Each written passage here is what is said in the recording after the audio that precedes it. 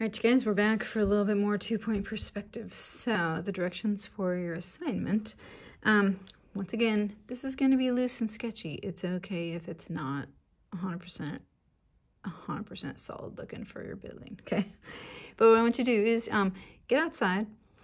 You know, depending on where you live, I want you to either go in your front yard, your backyard, you know, even if you don't have a yard and you're in, you know, an apartment house or something like that, you know, take a little walk around the block, find a building, go ahead and take a picture of it, but make sure you're at the corner, okay? So if you are looking smack at a building, you know, then it's gonna be a little bit difficult, okay?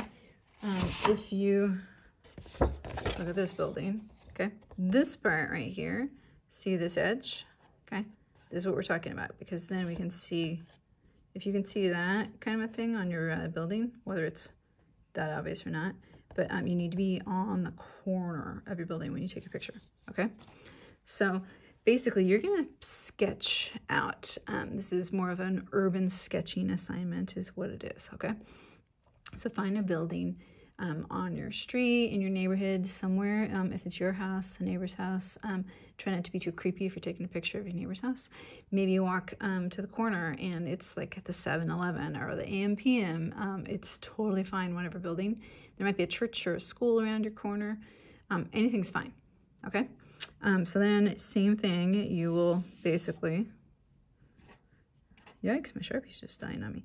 You're gonna sketch it out. Couple of things. When you're doing a building versus just boxes, think about how low it's going to dip below the horizon line. Most of the time for a building, you just want to go part way. And you notice how I kind of made this shorter? I didn't make it huge, okay? What happens is if I do this, and then I do this, my building gets very skewed. Okay, see that like, wow, kind of a look. Right? And it's totally fine, you can do that. If I do this, my angles, especially on the bottom, you can see how those are a lot more gradual. So just think like, you know, the proportions and your ratios are gonna have an impact. So if I was doing a house or something, okay, doors and windows, think back to 1-point perspective. They're similar. If you kind of think of this almost as like the side of a 1-point perspective building. If I have a door, they're gonna be horizontal and the top of the door would continue. If I have a window or a few windows, the top of the window would go here, bottom of the window would go there, okay? Anything, you know, any extra details. So find a simple enough house or a complex enough house or building, whatever you feel like drawing is totally up to you. Roofs are going to be kind of extra. Just kind of wing those because those get into like multiple points, you know, where you're actually like going to, I call it an inclined plane or thing. So we're not going to worry about that too much. So if you have, you know, part of like a roof, let's say, you know, that's kind of going here, you know, you might have like a roof that's kind of doing this at somebody's house. It might, you know, go to here and then kind of go along on this side. Okay, you can see this is just like you're gonna be kind of eyeballing it. Okay, and that's all right. If people have like little details, you know, sometimes you have like one of those little like vent things on your house. Okay.